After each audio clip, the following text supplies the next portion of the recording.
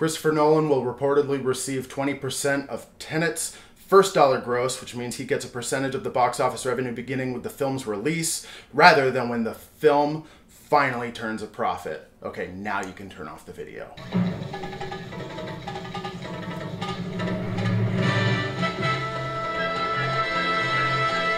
Greetings all, I'm Jake S. Weissman. They were supposed to release Tenet yesterday worldwide. Obviously they didn't. They've pushed the date twice since this original date. But that means that we got a couple of new articles. Some news. The UK will be opening movie theaters August 1st. Hey guys, I can read. I see that headline says live theater and music venues. Dig this paragraph. Nevertheless, this is a significant breakthrough as the UK continues its fourth phase of reopening. Earlier this month, movie theaters in England already began slowly opening their doors on July 4th. Like the upcoming August measures, English cinemas were allowed to reopen with socially distanced seating for people from different households, as well as limited capacity, staggered showtimes, guaranteed deeper cleaning, and a ban on sing-along screenings. While some independent theaters have been wary of still opening this month, cinema branches of Odeon, Showcase, and Everyman have already begun the new rollout. Cineworld has pushed cinema reopenings until the end of the month. That means China will be opening movies the week before, then the UK will be opening. American movie theaters will be open, but many major markets won't be open until Phase 5. Many independent theaters are open already, playing recycled fare, waiting for the new content to come. Bigger markets pretty much are going to be waiting until Phase 5, which I've heard from an IDES employee that Phase 5 can be anywhere between 6 months to 12 months to 18 months away. Many analysts that I've been reading have been saying that they're not looking for any new releases until mid-2021. But boy, will there be a lot of content, and our cup will runneth over, Mr. Hat. Chinese theaters are opening. What we've learned today is that they are not accepting films with a runtime longer than 120 minutes. Tenet is decidedly longer than 120 minutes. This brings up many questions. Is that 120-minute runtime including trailers and previews? If this happens in China, will American theaters take this as a sign as well? Will American theaters then say, well, the runtime needs to be 120 minutes. But you know, here we have a half hour of ads, we have pre-shows, we have trailers. That's not even including waiting in line, waiting in concession, how long you have to be there. Sometimes this experience, when it's a movie like Tenet, can be 4 or 5 hours long.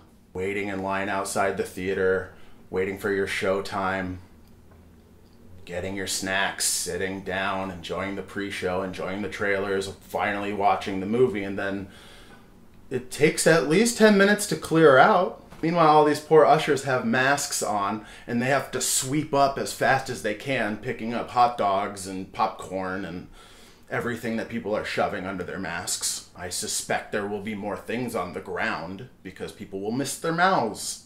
So I use the phrase playing chicken a lot. I do really feel like many industries are right now. Tenet has become a symbol of when the entire industry can open up, from production to exhibition. Everybody who's saying it's totally safe to open up has some sort of money involved. Deep stakes in having these movies come out in 2020. Everyone who doesn't have those stakes say the theaters have issues coming up. And if the theaters want to survive, they need content. But if people want to survive, they're going to have to wait until 2021. And they haven't been able to marry those two things yet. I'll keep you posted. You know that's what this entire thing is just figuring out when those two things are going to get married. I didn't realize before today how much stake Christopher Nolan really had in all of this. I've never heard of a filmmaker having that kind of a deal. That's incredible. 20% of box office before profits? I thought as high as you could go was Final Cut. He got Final Cut movies ago. He wants this to open because he's going to get a big slice. A real big slice. It's so unfortunate that all of it has ended up on his shoulders, but he has a lot to choose from. He has to decide whether it's more important to deal with his artistic side running for the finish line. He's been working on this movie for 3 years, well before the cough started. He was so close to being able to release it. It's been done for months. He just wants to be done with the project. I really respect that, but also it's coming at the cost of hundreds of thousands of lives, if not more. And that's not even talking about the audience. I'm just talking about the people working the theaters right now. I read that between the budget and the constant pushes and the marketing, TENET needs to make $800 million to break even. That's $800 million to make $0. And Nolan will be immediately seeing a cut of that. I wonder what he had to give up. I wonder what his salary was for this movie if he took it down. Oh, pay me $500,000, but give me 20% of the box office before the profits. That's ballsy for even Jack Nicholson, man. That's taking it to a next level. Please let me know if this has happened before where someone really did this. This is some Spielberg-sized cojones. Which it's been going in that direction anyway. I mean, people look up to Nolan as though he is the next Kubrick. I have my opinions on that. That's fine. Like I said, the movie was supposed to be dropped yesterday, so the New York Times dropped an article saying Christopher Nolan says Tenet will come out this summer. Should it? There's some really interesting things in this article. I'll link it below. But a big chunk of this article discusses how Nolan himself wrote an op-ed in the spring when all of this started saying, theaters are going to need our help. We need to put out content because the theater experience is going to crumble. And it's very admirable. But then in pushing the movie twice, the very theaters that he's quoting as wanting to save are the very same theaters I was talking about a couple days ago in that LA Times article that said, we tried to open because we thought Tenet was going to come out. Then they pushed Tenet a month, and now we're losing so much money that I don't think we're going to be able to be open when Tenet finally does come out. So it's all under this guise of, oh, we need to help this experience. We shot on film. This needs to be in the theaters. I wonder how separated he really is from all of this.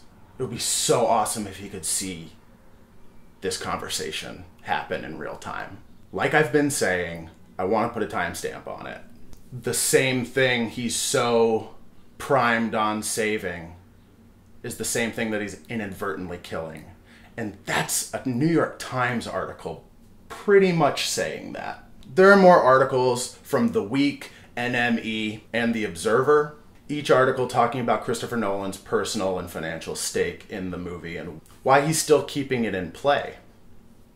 Everything is taking their note from Tenet. If Tenet moves, Mulan will move, Quiet Place will move, September, which is already barren, will be totally dead.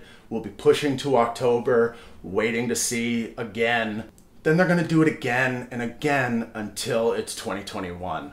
People are very concerned about pirating. I was kind of glib about it the last time I talked about it, but the more I do think about pirating, yeah, you can't drop Tenet in China because the next day it'll be here for free.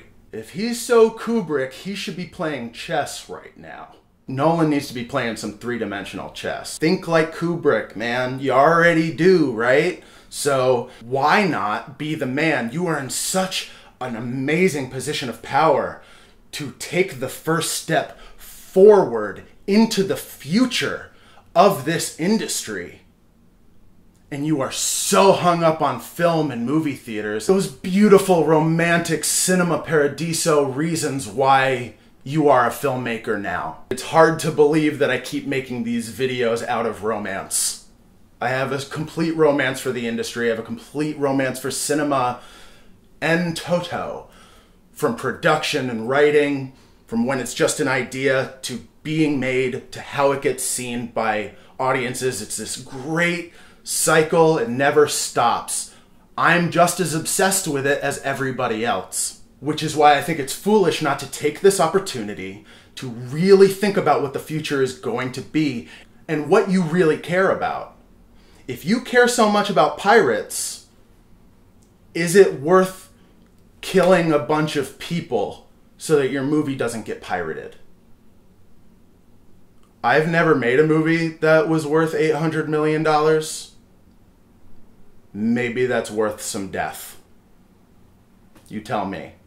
I will be digging into the future of streaming. This summer has brought up some very interesting things. Thank you so much, Dave McNair, for bringing this to my attention. I'm going to dig deeper into it in a future episode. But for the time being, it really is something to think about. What if Tenet was dropped on Netflix?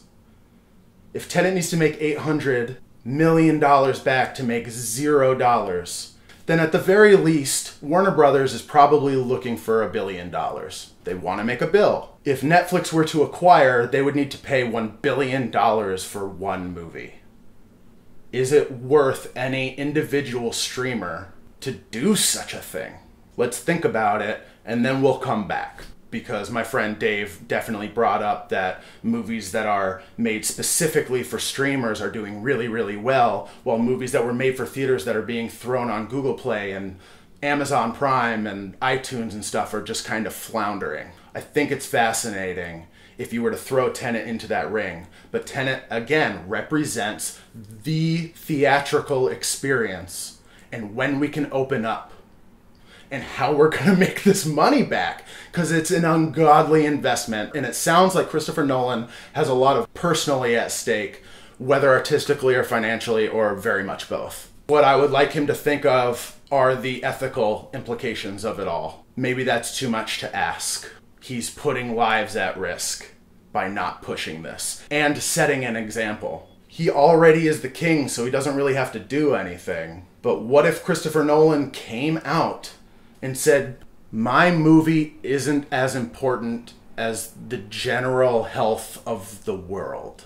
Like, no one said anything like that. There aren't producers. They're saying, oh, we're making sure that it's safe. Oh, we're in tandem with the theaters to make sure everything's safe for all of our blah, blah, blah, blah, blah. But no one's coming out and straight up saying explicitly, hi, my name is Christopher Nolan. My money and my artistic integrity are not equal to the health and livelihood of the population of the earth. Stop pretending like this is more than about money. And I need to know the last time Christopher Nolan worked at a movie theater. The last time Christopher Nolan went to a movie theater that wasn't so up its own ass because Christopher Nolan was going to a movie theater. Again, thanks to Dave McNair. We'll get to that. Also, Addie Doe. Thanks, Addie. You're a lot of fun. You wake me up at 3 in the morning with your singing. And as always, thank you for your continued support, Hillary Stroshan.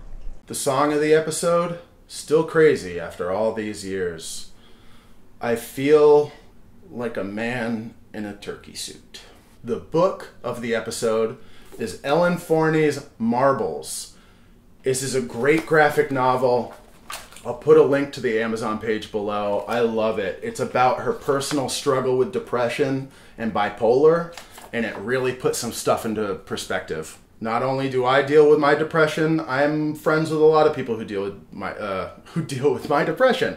with depression. And I also know that there's a lot of crossover between those people and people who like graphic novels. So this is a great book. You should check it out. The movie of the episode is a film called Castaway on the Moon. It's a Korean film. It may be my favorite Korean film. I don't even know how to start describing this film to you.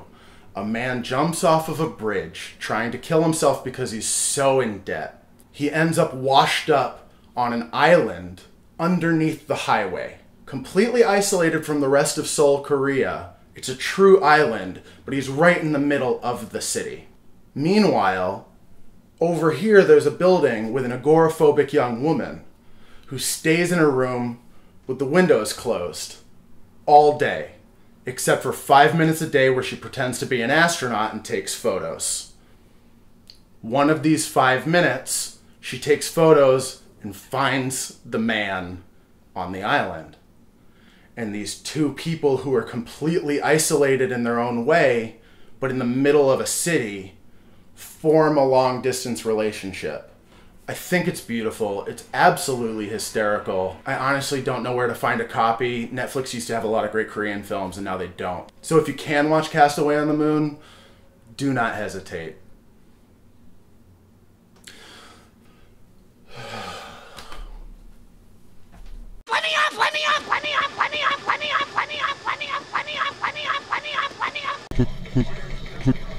Click click this one video. But it's a typewriter, and it's a typewriter. And afterwards click this other video.